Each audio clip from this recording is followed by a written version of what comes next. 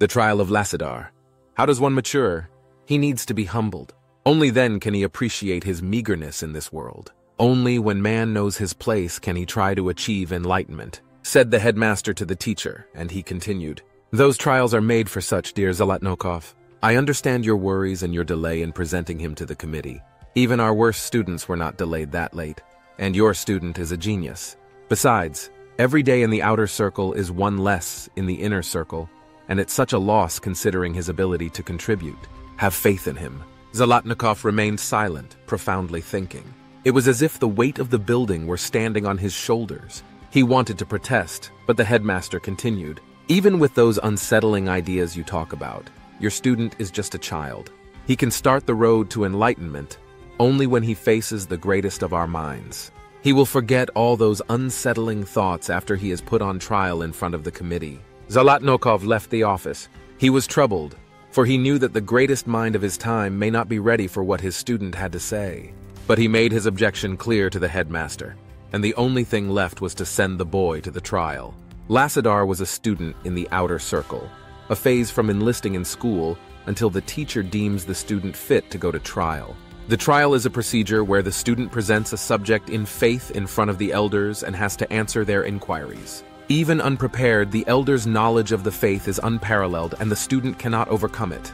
The trials were to neutralize the person's ego and test his knowledge. Faith dictates that man thinks he is superior for no apparent reason. Thus, he fails to measure himself correctly and sees the deficit.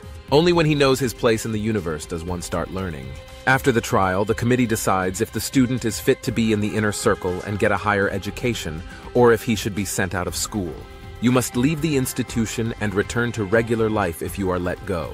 After years of studying, most students have difficulty integrating and won't have enough private time to continue their studies. It was a harsh fate to waste all those years, but that's how faith grows, by the survival of the brightest.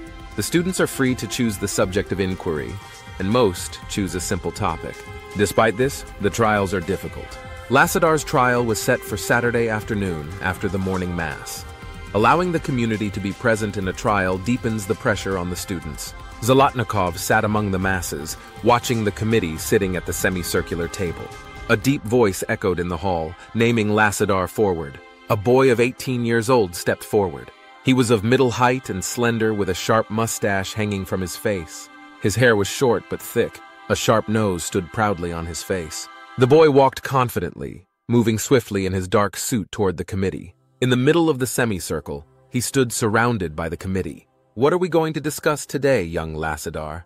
The boy said without hesitation, What is God? The room felt silent, and then a hushed whisper spread like fire. It's a blasphemous question.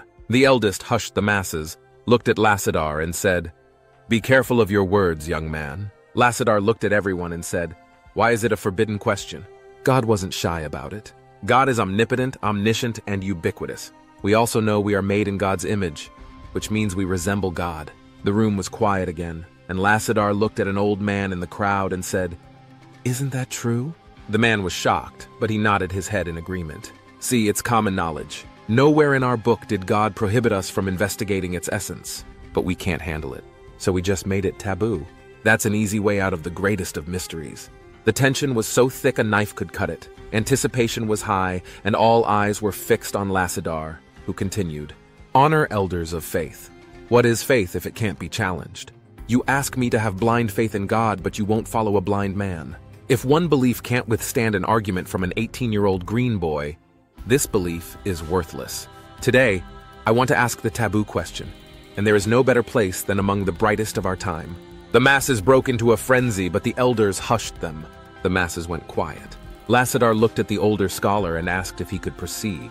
The committee looked at each other, for the boy was right so far, and like professional chess players, they were looking for a hole in his reason. They said, Proceed. Lacidar said, If I stand here and God is everywhere, then wherever I look, it should be there. So geometrically speaking, I'm inside it. Before they even protested, he continued, What is the greatest thing we know, and is it everywhere all at once? One of the scholars interrupted him and said, Be careful of what you will say. Lacidar looked at the elder and said, Esteemed elders of the faith, the limits of our thinking are our own handmade. I refuse to restrict my thoughts because it makes others uneasy. What I'm saying is logical, simple, and in accordance with everything we believe and know. Lacidar felt heavy in his chest, but he knew he was right and was ready to face the consequences. He looked around, examining the anticipating crowd and the angry elders. Then he said, "The universe is the most significant thing we know and live inside. We are part of it and made from it. When we die, we will go back to be part of it. It all fits the description. You draw your conclusion." One of the elders said, "This is blasphemy." Lacidar said, "Is this the only argument the committee has against mine? I thought we would discuss it painstakingly for hours, but this was easy." The trial was over, for chaos erupted after this. The committee said nothing extra but gave its verdict to terminate Lacidar's education. Zolotnikov watched in silence. They didn't know it, but this was the least radical idea Lacidar had. Lacidar knew the consequences, and he told him once, "Ibrahim found God alone. One doesn't need an institution to find God. He needs logic and reasoning, and it's out there." The institution persecuted Lacidar and even shunned from the community. But logic and reason have their way into people's hearts. Lacidar became one of the greatest philosophers of his time. What do you think? Write it in the comment section below. Subscribe for more and share with others. Yours, the Counselor SFTG.